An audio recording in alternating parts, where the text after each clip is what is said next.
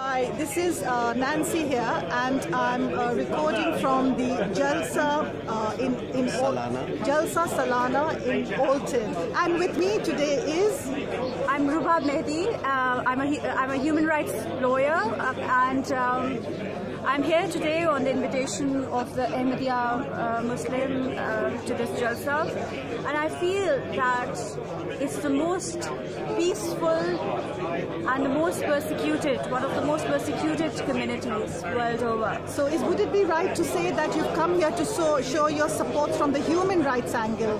And could you also tell us as to what steps are being taken in the UK Parliament about this, please? Well, you see, we are here definitely from a human rights perspective to show our solidarity.